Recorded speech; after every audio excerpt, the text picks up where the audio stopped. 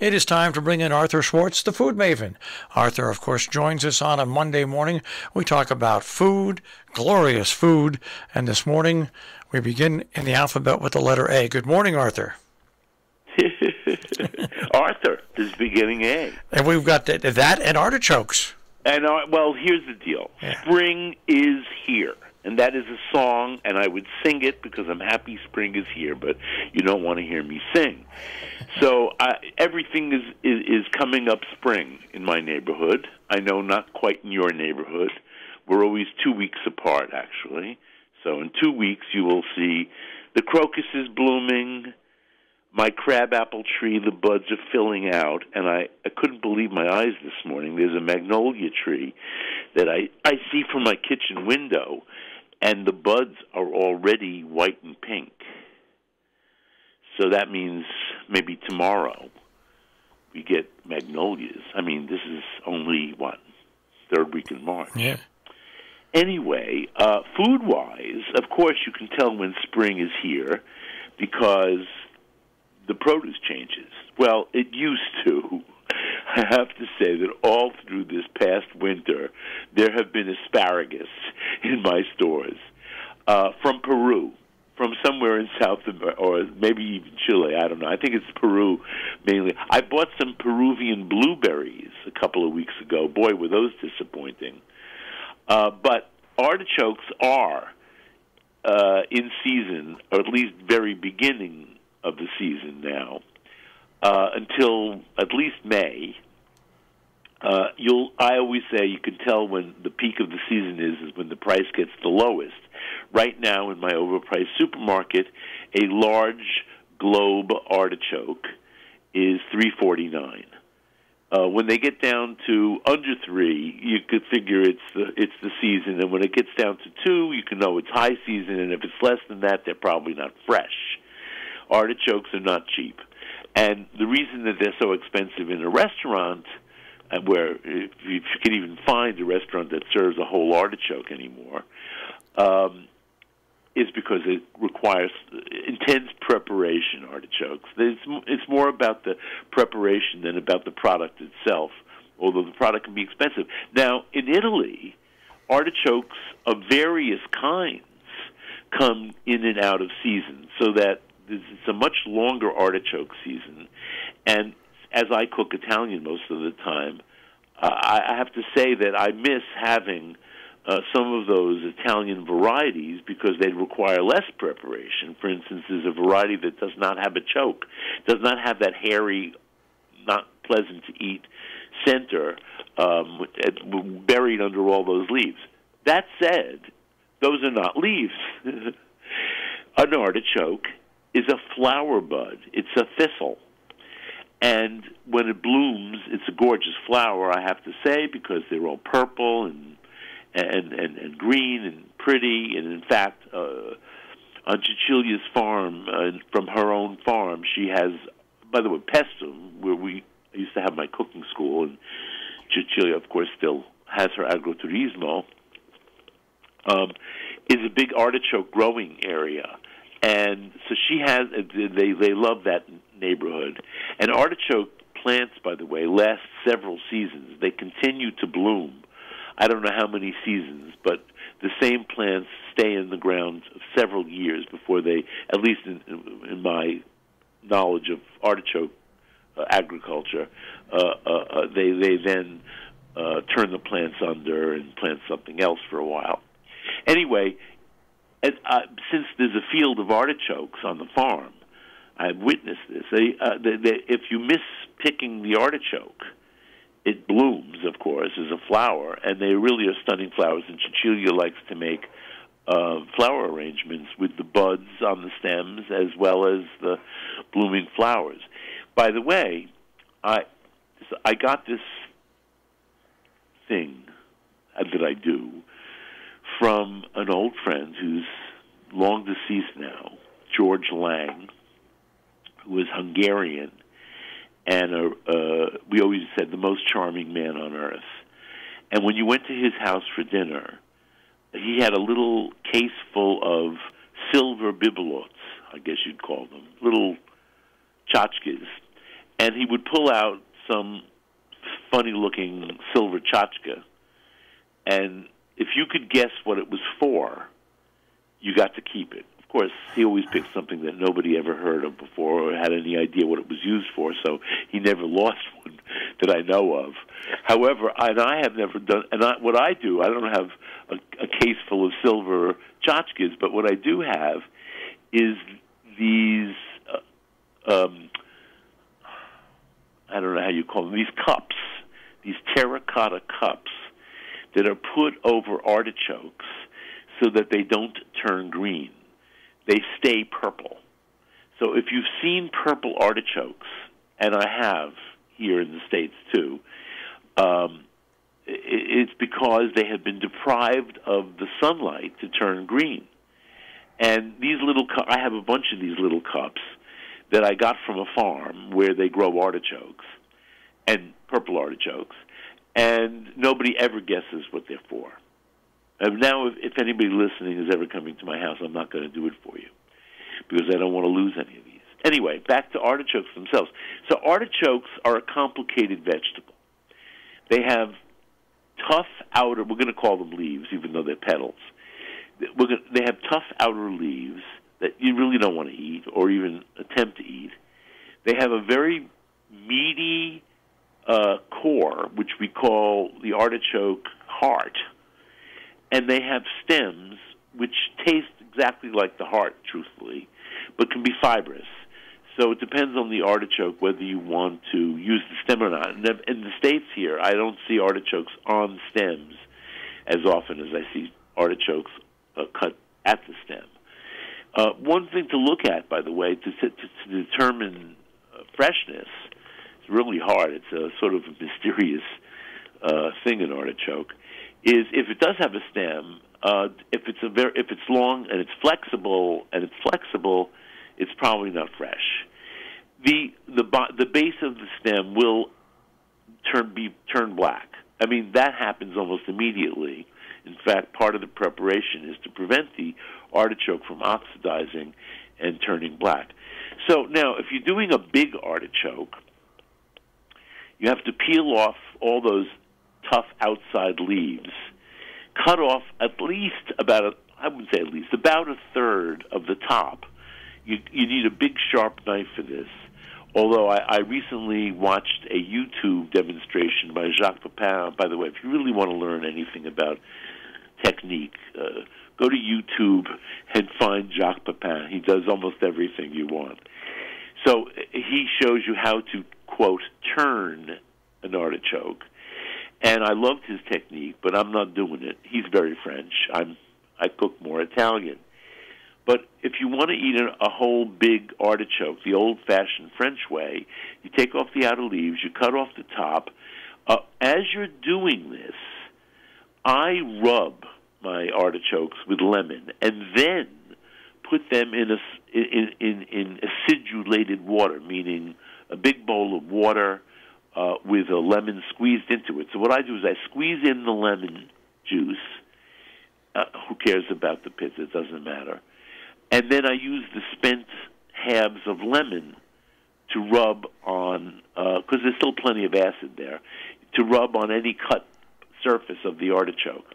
So as you're working the artichoke, rub it with lemon, and then when you're finished working the artichoke, put it in the acidulated water. Now, I learned this trick halfway through my life from a kid who was doing what they call a stage, meaning an apprenticeship. He was a culinary student in a fancy French restaurant. And he said, I learned from my chef the hard way that artichokes need to stay cold to slow down the oxidation. So I used to have to sit in the walk-in refrigerator while I was cleaning the artichokes so that they would remain cold. And we put them into a bucket with ice cubes and lemon juice, both. So I do that now, and I open a tray of ice into a bowl. I fill it with water. I squeeze in a lemon or two. It depends on how many artichokes I'm doing. And I rub as I go. So once you get down to the now, I thought this was interesting when I watched the Jacques Pepin technique video. He waits till the artichoke is cooked before he removes the choke. But I don't know who I learned this from. But I still, before the artichoke is cooked, I open up the leaves, and you find that cone that is purple, by the way. You pick off that cone of undeveloped petals, and underneath that is this hairy section, and you scrape the hairy part off with, I use a grapefruit spoon, the serrated edged teaspoon, and it works very well. I don't do this too often. I'm not really fond of preparing artichokes. So more likely than not, I'm going to buy baby artichokes, which you don't have to do this to. By the way, in Italy, there are artichokes that have undeveloped, botanically, I don't know the situation here, but you don't have to worry about a hairy, choke, was what it's called, a choke. Now, baby artichokes require a lot less preparation, although still, and I don't mind doing them because, just it's a meditative thing for me with these little babies. And baby artichokes are not grown as baby artichokes. They are offshoots of the little side buds on the plant. They would be little smaller flowers than the big artichoke at the top of the stem, which opens into this gorgeous flower. They would be little ones. So they are harvested later in the season. Probably won't see those for a few more weeks. Although, I hear everything everywhere is early this year. So it's possible you'll see them soon. And those don't require you to open them up to cook them, although at the end I do.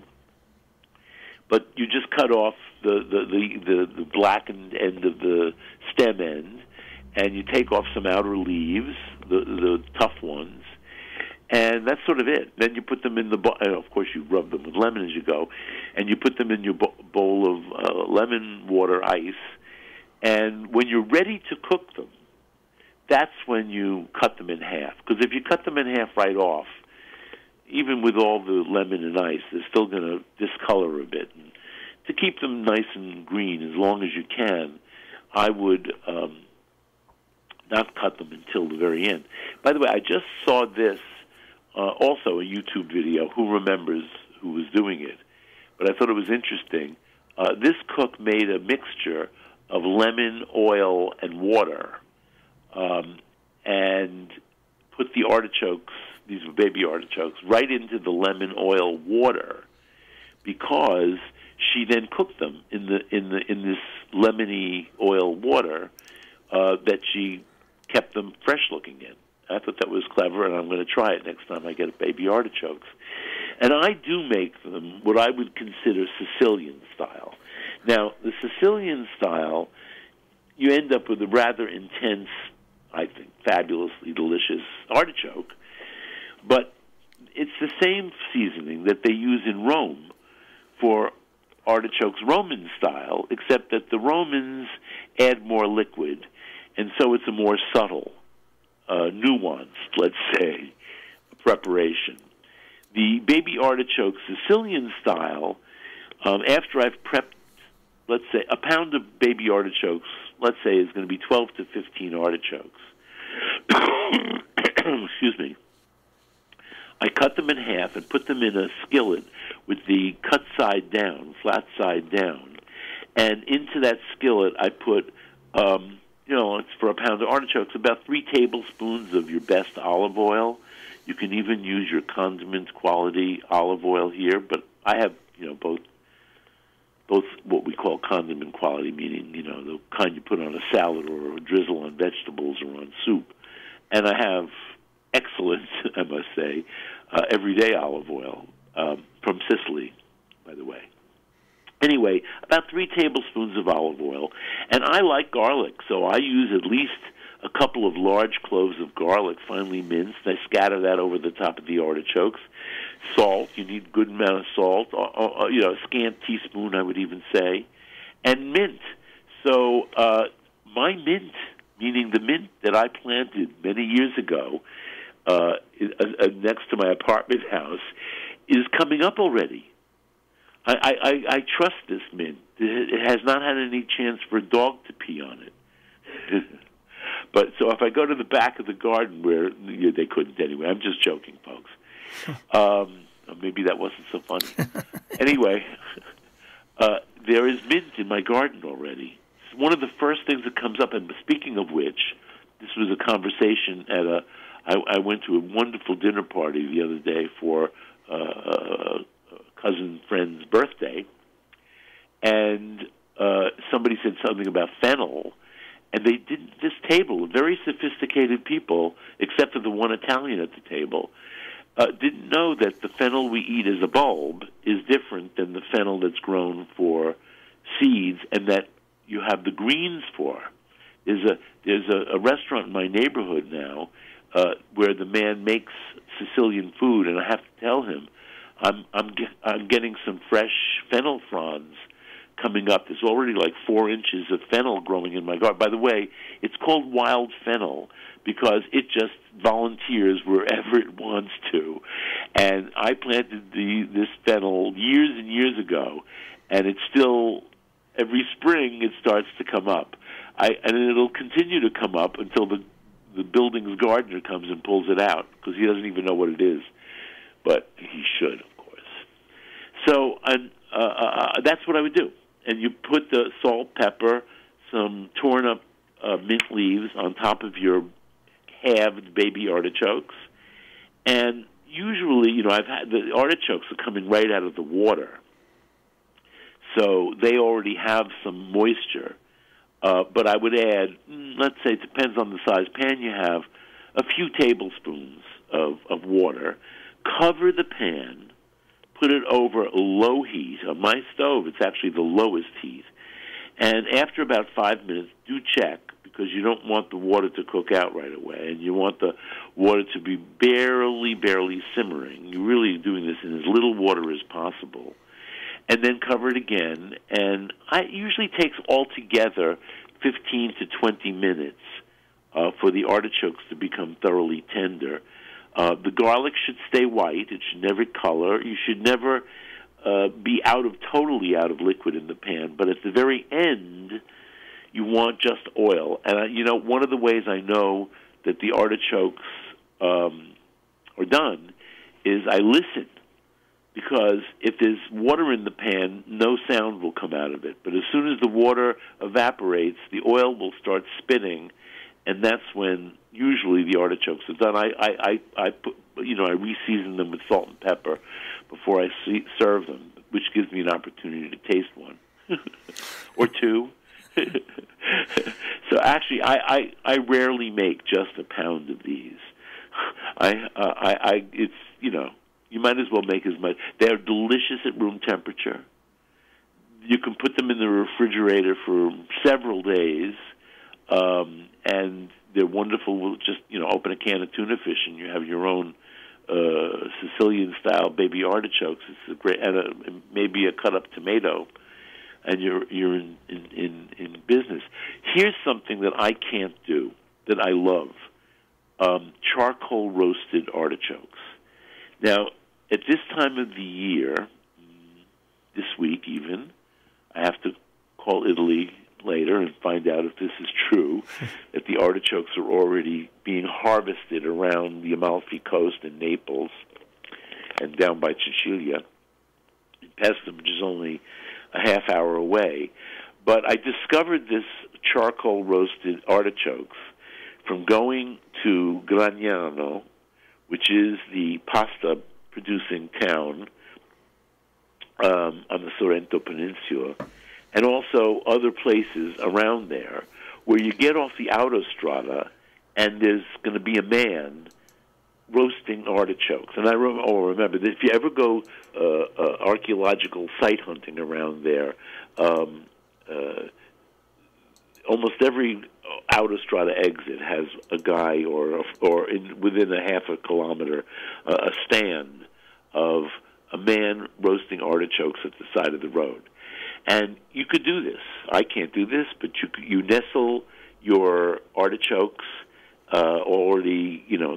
you don't have to do much prep. You want actually the leaves, the outside tough leaves, to protect the inner leaves. You drizzle them with some oil. You could stuff some garlic between the leaves. This you do before you put them on the flame, of course. And parsley or mint, either one. And then you put them in the white coals, and you cook them until the outside gets it's going to get charred. It's oily and messy. And at the roadside stands, they just hand you a piece of paper. It must be traditional because I've never gotten anything else. A piece of white paper, and maybe a paper napkin if it's a fancy stand. And you eat it out of hand. As I said, very messy and very delicious and sort of hedonistic, sticking your face into a charcoal roasted artichoke. I must say, there are so many ways to cook artichokes. I don't want to enumerate them all today. And I have discovered YouTube videos, and if you're intimidated by an artichoke, which you could be, go watch some YouTube videos. People are using YouTube videos to build houses these days. You can learn how to do an artichoke. And as I said, Jacques Pepin, who is the master of technique, shows you, and actually he's such a good teacher. It's not that he's just showing you. He really describes well what he's doing and how he's doing it, even when he's just rotating the base of an artichoke in his hand, turning an artichoke. You cook artichokes? No. I'm one of those people that's scared of artichokes. Exactly. It is a scary proposition. So people resort. I mean, let me say, there are some excellent brands of marinated artichokes that you can buy in the supermarket, and I do buy. I buy a brand, Marinella, which is roasted artichokes on the stem, with a little of that charcoal flavor that I love on an artichoke. Speaking of which, this party that I went to the other day for my cousin Erica Marcus, who is the food writer for Newsday, she gave herself a birthday party at Osteria Umbra in Smithtown.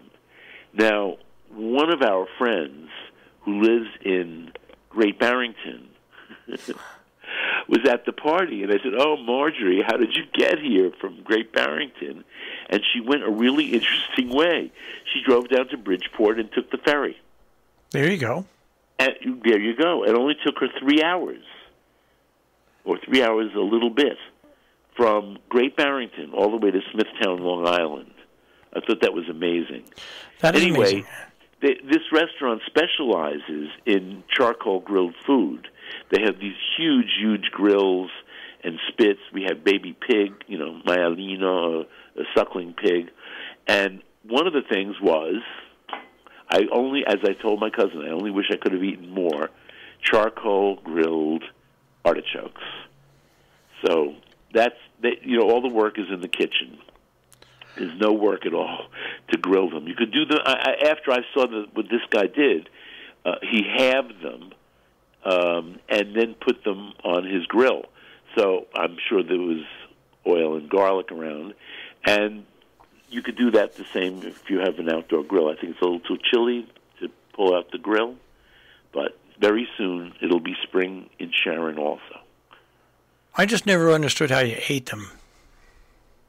How you what? How you eat artichokes. It seems like it's such a... if they're all prepped, yeah. You just take a knife and fork and cut and eat.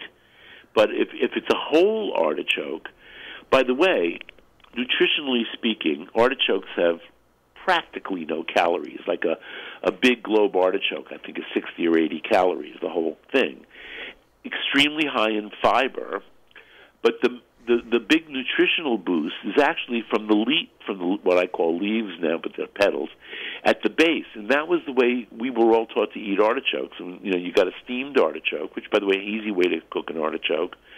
just steam it or boil it, and then as you ate it, you picked off the leaves. It was totally tender at this point, but the leaves are very fibrous.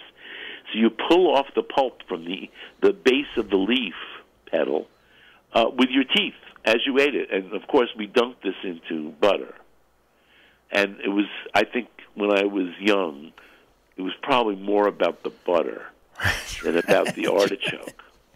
But you kept working your way around the artichoke, picking off the leaves, dipping them in butter, and then finally you get to the base, which is totally edible. If it was in a restaurant, certainly they had removed the hairy choke. So when you finally get that, and then you take your knife and fork, and it's I think it's just sensationally delicious. Of course, the French love artichokes too, and they have a lot. I mean, you can find this online. I know because I looked at it. The way I would make artichokes French style is barigoule, which is a Provençal preparation, basically braised artichokes. But, the French have to complicate things. They can't do it as simple as Italians, which is garlic, an herb, and oil. They have other vegetables braised with the artichokes and other herbs, and after the artichokes are all tender and nice with the other vegetables, they cook down, and wine, of course, and they cook down the liquid into a glaze, and then they serve these artichokes with a